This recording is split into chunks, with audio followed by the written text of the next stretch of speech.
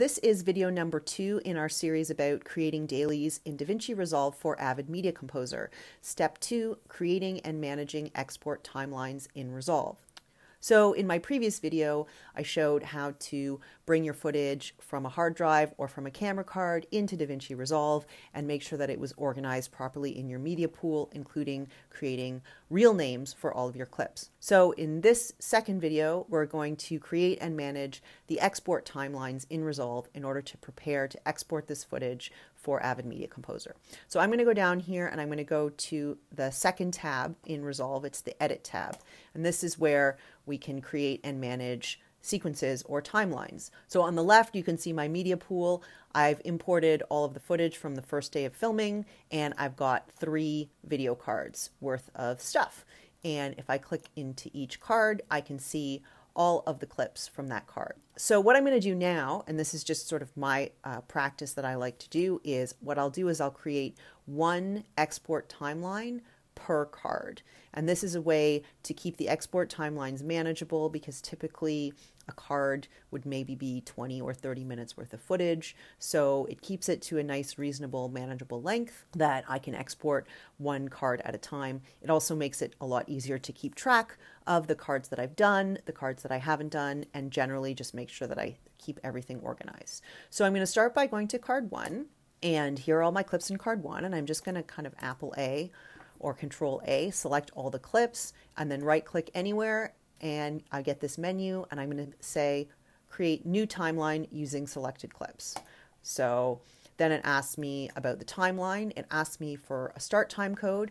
Now in this case, the start time code for our timeline doesn't really matter very much, because we're actually going to be exporting all of these clips individually using the built-in time code that was recorded, the start and end time code that was recorded. So the start time code of this sequence doesn't really make a difference, but as a kind of best practice, what I like to do is I like to create a start time code with the hour number that's based on the card number. So card 1 would start at 1 hour, card 2 would start at 2 hours, card 3 starts at 3 hours, and so on. Just because I like to be organized. So that's what I do. So we'll start, this is card 1, so we'll start with 1 hour time code, and then we'll give it a name. And again, I just like to name it something really obvious, day 1, card 1. We just need the basic number of video and audio tracks, because all we're going to do is we're just going to string out all of these clips in a row on the timeline. And I also like to deselect this option, use selected mark in and out, just in case I've accidentally created an in or an out point. I don't want to use that. I want to make sure that I use the entirety of every clip on the timeline. So I'm just going to uncheck that, and I'm going to click create. What it's going to do now is it's created this timeline with the name that I've chosen, and it's laid out all of the clips along the timeline. And so I can just scrub through. I can see all of the footage from this first video card for the short film that they shot.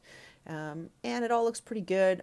As I scrub through, I'm not seeing any errors. I'm not seeing anything that looks unusual. I can also get an idea here of sort of whether or not the footage is going to require any additional processing. Is there going to be a LUT required, or any kind of dailies color correction that we want to put on?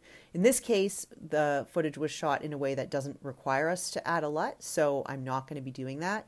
But I might cover that in another video. If you had footage that was shot in a RAW format or in a log.c format that you wanted to apply a basic LUT, in order to get the colors looking kind of reasonable for your offline edit, you could do that down here using the color tab in Resolve. And this is where you would apply any kind of LUTs that were either provided to you by the production or some kind of standard LUT based on the camera profile that was used. But we're not going to do that today, and maybe I'll cover that in another video. So let's go back to the Edit tab. So we've confirmed that all of this footage looks pretty good. We have a timeline. In this case, it's about a half hour's worth of footage, which is 1 card. That seems about right. So what I'm going to do now is I'm going to go ahead and I'm going to create one timeline for each of the video cards for card 2 and card 3, and then we'll move on to the next step.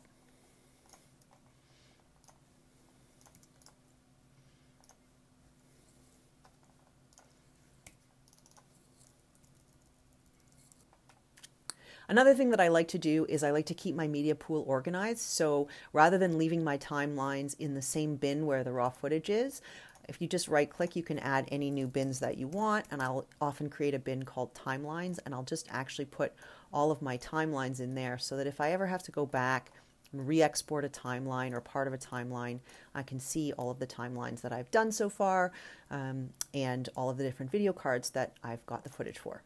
Now, one thing that I really like to do when I'm exporting dailies for Avid is I like to add a data burn-in onto my footage. So this is totally optional. You don't have to do this. And the only reason that I am able to do this is because I know that when my project is finished, when I've completed my edit in Avid Media Composer, I'm going to be matching back to the original footage, and we're going to be up-resing to high resolution in order to do a color correct and for finishing. So we're not actually going to be using these dailies that I'm making as our final video. This is just an intermediate step for me to edit with.